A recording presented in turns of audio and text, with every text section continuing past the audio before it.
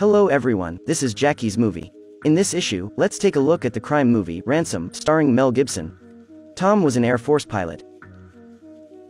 After retiring, he established a subsidiary airline company. Now he was a tycoon in a valuable industry. Tom had a successful career and a happy family. This day was the 10th Children's Science in the Park in New York City.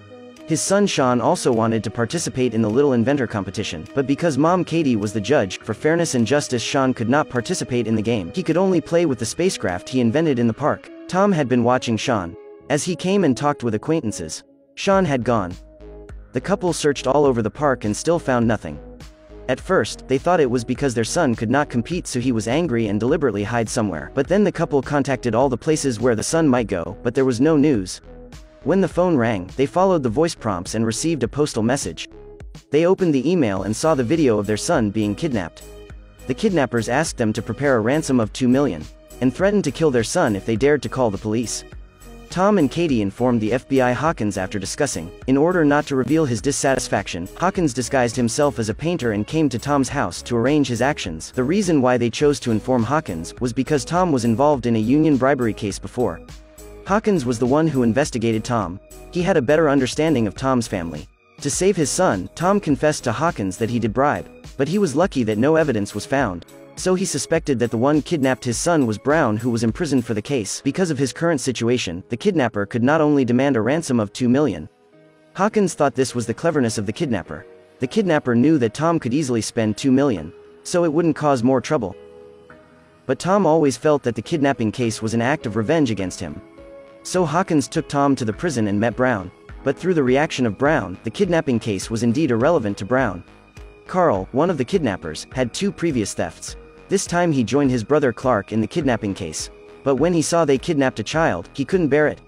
So as not to make Sean feel too scared, he told Sean a joke and Sean ate a lot of delicious food. When Clark knew about it, he told Carl it was unnecessary. Because they didn't plan to let Sean go, Carl didn't listen to Clark and went to the nearby store to buy food for Sean. He even rented a cartoon video for Sean.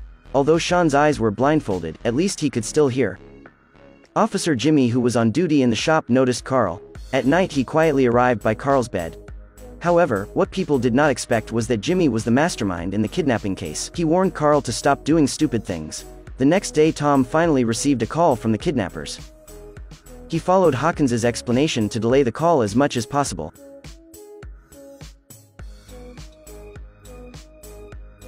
But as a policeman, Jimmy knew these routines. He found his accomplice Miles, who was proficient in tracking the signal. Hawkins and other people couldn't trace the source of the call. For the sake of Sean's safety, Hawkins found a substitute to pay the ransom instead of Tom. But Tom insisted on going by himself. He just wanted to rescue his son earlier. Hawkins was by his side. Trackers were placed in the cash box and the cart soil. The kidnapper called Tom when he was just going halfway. Tom followed the instructions of the other party to the designated leisure center. He jumped into the swimming pool while wearing clothes and got the key to the wardrobe. The chaser on his body cut off the signal after sinking into the water. Tom opened the closet to answer the phone inside. He changed clothes at the request of the other party and put the money in the canvas bag prepared by the other party. Then he took the car key, came out from the door, drove the car prepared by the other party, and went to the next place. Hawkins saw that the signal of the cash box did not move and brought people over. They saw the cash box was empty. Tom's car also stopped in place. After Tom left the leisure center, Jimmy followed closely and talked to Tom on the intercom. Tom didn't know why he came to him. Jimmy said he saw the case about the Tom Briber Club. He knew that Tom was not as shabby as he seemed. He saw Tom as a person who liked to use the money to solve problems. Besides, he had some hatred of the rich. Then Jimmy asked Tom to drive to the gravel field. Paying money and giving addresses would happen simultaneously. Carl brothers were waiting to get the money at the gravel yard. The original plan was for Clark to get the money, but Carl insisted on letting him take it. Carl decided to take the money and threatened Jimmy to let him release the hostage. Tom saw Carl appear and asked him for Sean's address. Carl looked blank and didn't know what Tom meant. He just took the gun and told him to hand over the money quickly. Carl was surrounded by FBI helicopters as soon as he got the money. This time, Jimmy, who rushed to see the situation, could only leave angrily. The FBI kept shouting, but Carl didn't listen. When running, he injured a police officer in the flight. The police immediately opened fire and shot Carl. Tom hurriedly ran to inquire about the whereabouts of his son, but Carl was shot in the neck. He was unable to speak, and he lost his breath after a while. Clark watched Clark die and fled the scene angrily. Tom was dissatisfied with the sudden action of the FBI. If this angered the kidnappers, then his son's situation would be dangerous. Hawkins found the card about Clark through Carl's information. And Clark appeared in the surveillance of the park. So we listed Clark as the main suspect. The kidnapping case was also exposed by the media due to the leaked news of the FBI gravel field action. Tom thought about the whole process and suddenly realized whether he paid the ransom or not, the kidnapper wouldn't let Sean come back. Because Sean was a witness anyway. Besides, the kidnapper leader said that his subordinates would give him the address. As a result, the people who came to get the money didn't even know this, so Tom thought that as long as the kidnapper got the money, Sean would die. Old Black advised Tom not to think like this. Judging from his years of experience in handling cases, as long as Tom paid the ransom, he could have 70% sure to save Sean. Tom asked what he should do if he found the corpse. Hawkins was speechless, so he could only let Katie talk to Tom. Soon the kidnapper called again. Tom was much calmer than the beginning. He demanded to talk to his son, otherwise they could receive nothing. Jimmy had to let Sean say a word to Tom. Then he warned that if the police showed up again this time, Sean would be dead. After confirming that his son was still alive, Tom decided to pay the ransom again, but he hoped that Hawkins would stop arranging helicopters and trackers. When Tom was waiting for the red light after departure, his video was on the TV in the nearby mall. At this time the kidnapper called and asked him to go to the location. Tom looked at the stop-motion image of his son and suddenly told the kidnappers that the plan had changed, and asked the other party to turn on the TV to the 5th channel, and he just disconnected the phone line after speaking. However, Tom's next move was beyond everyone's expectations. He said he was not ready to pay the ransom through a live broadcast on TV. He wanted to turn the $2 million ransom into a bounty for arresting the kidnappers. He would not withdraw the killing order until the kidnapper put his son back unharmed. Jimmy was at the bar and very angry while watching live TV. Tom's method was very difficult to understand. They accused him of being a bad father who risked his son's life. But Tom was tormented in making this decision. He knew that if he paid the ransom, his son would be dead. He just wanted to make a mess. At the same time, he wanted to let the kidnappers understand that if they didn't let Sean go, a crazy father could do everything. As Tom expected, the kidnappers had already experienced infighting. They couldn't kill the hostage but also couldn't get the ransom. Everyone wanted to get out. But if Jimmy didn't get the ransom, he would never give up. Hawkins couldn't persuade Tom to take back the bounty, so he could only do Katie's work. Katie wanted to pay the ransom by herself, but she couldn't raise $2 million in a short time. Tom's family's nanny received a private call.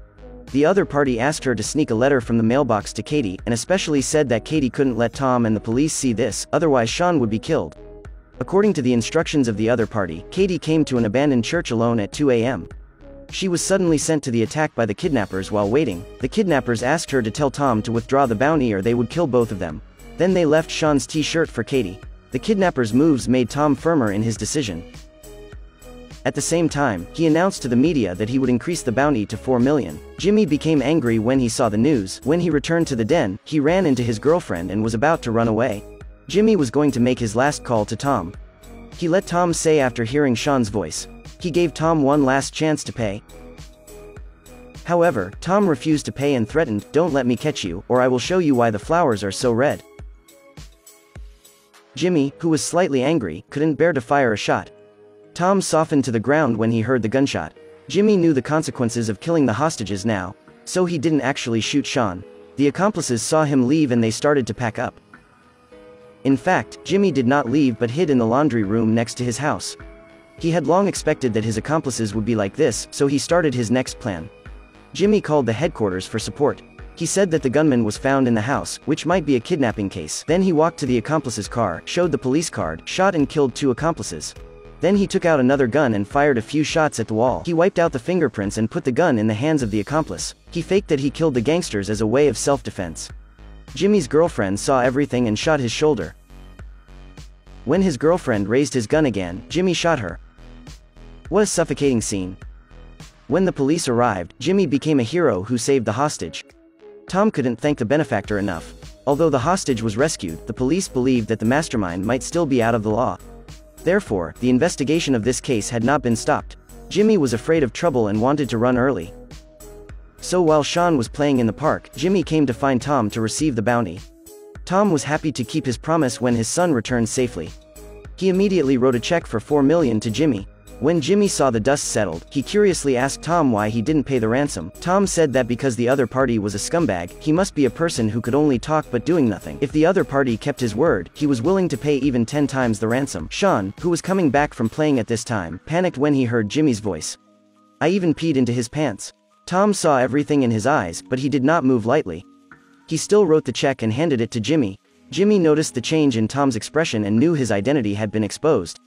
Then the check Tom gave him must also be invalid.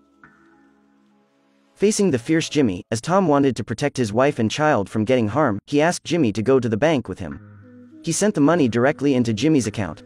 Jimmy told Tom to transfer money by phone at home, but Tom did not compromise. Time had passed and Jimmy wanted to get the money quickly, so he had to agree. He warned Tom if he dared to make tricks, Sean wouldn't be so lucky to come back alive next time. On the way, Jimmy asked Tom to arrange a plane to Mexico. Hawkins was in his office when Tom called the secretary. Knowing that the kidnapper was with Tom, he quickly arranged the action. When they came to the bank, everyone who saw Jimmy all praised his bravery. At this time, all the police received the news of searching for Jimmy over the radio. Jimmy and Tom came out of the bank after the transfer. A police officer approached and asked what was going on. Jimmy pretended and said that a colleague made a joke about him. Seeing that he couldn't get through it, so he shot his colleague.